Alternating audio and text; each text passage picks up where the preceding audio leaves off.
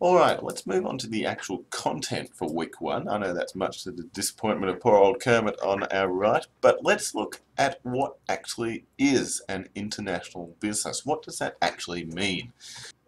On a very basic level, an international business is any firm that engages in international trade or investment, which makes a fair bit of sense. It differs from domestic business or national business for a number of reasons. The first that we're going to look at in a few weeks' time is national culture, as you can see here. Certainly, once you graduate from operating just within your home country to an international scale, you will have to understand that different societies and different cultures and countries will have different expectations as to how you conduct yourself, not only as a manager, but also more broadly as a business.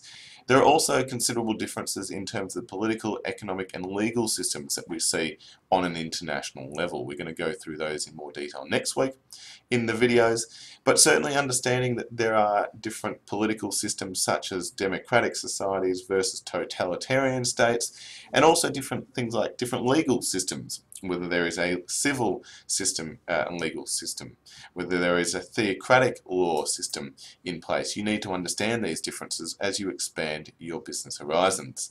There are clearly differences across labour and environmental standards. There have been a number of highly publicised cases of firms who have not adhered to the expected standards with regards to both labour and environmental standards.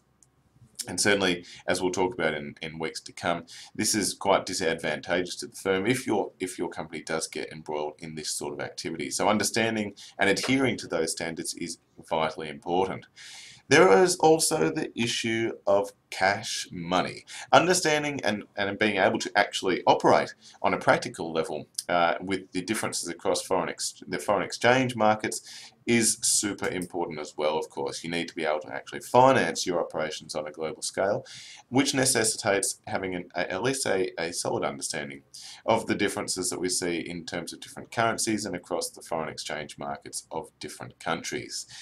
That seems like a fair bit to consider already as a firm that is looking to internationalize beyond its home market, and yet it doesn't even scratch the surface of what international business is all about. You also need to consider things like the study of trade theories and the environment that you as a firm will be facing as you look to internationalize. It also looks at things like the strategies and the entry modes that are pursued by different firms, and which of those might be most appropriate to your company as you look to internationalize. Just from a Monash perspective, just before we move on, it is important to note here that IB, or international business, is different to international management. Some of you may have already completed that unit already. Some of you may be looking to complete it in your coming years here, but there is a difference, and hopefully we'll establish that difference over the next few weeks. There is also the option of completing an IB major within your Bachelor of Business. So some of you may already be looking to complete that major. Some of you may not yet be considering international business as something you might like to focus on. Hopefully by the end of this semester, it might be something that you would like to look at. We can't really talk about international business without looking at the related and equally important notion of globalisation. It's one of those things that you hear about all the time, and yet you probably don't fully understand, or certainly may struggle to properly define what we actually mean when we discuss globalisation. It's certainly quite a fashionable term which has emerged in the last 20 or 30 years, largely in response to rapid changes in structures around the world, and in particular things, major events like the fall of the Berlin Wall. There certainly isn't a cogent theory of globalisation. We can't really have a one-size-fits-all approach when we try to understand it. And is used the sort of thing that's used to refer from anything from the internet to a hamburger, as we'll highlight in your workshops. It's certainly not a new phenomenon. It's the sort of thing that's been happening implicitly for centuries and extended periods of time. If we go way back to the Roman and Mongolian empires, as they sought to expand their empires, they effectively brought the world closer together by sort of standardizing different operating procedures and expectations and cultural aspects as they expanded their empires. More recently, as we've looked at things like European colonisation, we see the same thing occurring. So perhaps not quite as we understand globalisation today, but the same thing was largely happening, bringing the world closer together. Bill Clinton, he described and noted that globalisation certainly isn't something that we can sort of stop or avoid. It's this economic equivalent of a force of nature like wind or water. It is omnipresent and something that is part of our daily lives, whether we realise it actually or not. Interestingly though, we've actually seen over the last couple of years, probably more than that, the last half decade or so, there's been a bit of a pushback and perhaps a bit of a shift from globalisation to what we could describe as localisation, as more and more cultures and indeed countries have said we actually don't want to be just part of this global whole. We want to be recognised as being different and unique and separate from the other parts of the world around us.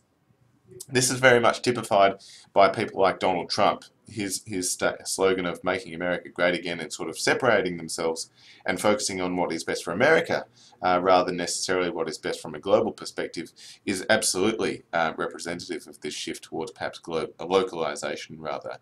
Having said that, the power and the way in which globalization is all around us is typified by one of my favorite examples here.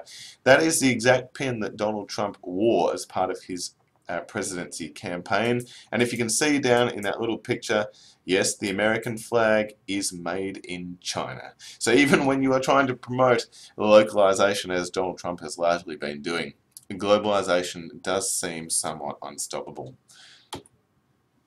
In terms of a proper definition, certainly there have been a few attempts. So one that we've listed here is that it can be seen as the widening, deepening and speeding up of worldwide interconnectedness in all aspects of contemporary social life.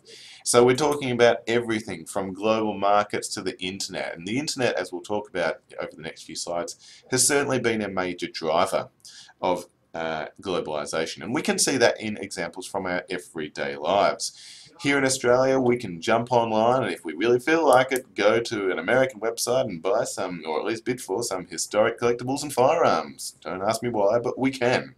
This is part of globalization, that from the comfort of our living rooms, we can do this now. You can jump online again and legally, of course, stream your episodes of Game of Thrones when you just can't wait to see what happened to Daenerys. And even when we feel like doing that little bit of online shopping, which looks great on the site and inevitably ends up looking not quite the same when it arrives to our household. All of these things that we do every single day in our lives, though, are great examples of how the internet and how that has sped up and driven this process of globalization. When we look at it from an economic perspective, there are two main components that we need to consider. First is the globalization of markets and the subsequent consumption, and secondly is the globalization of production. We're going to look at both of these and a couple of other additional factors in the next video in this week's series.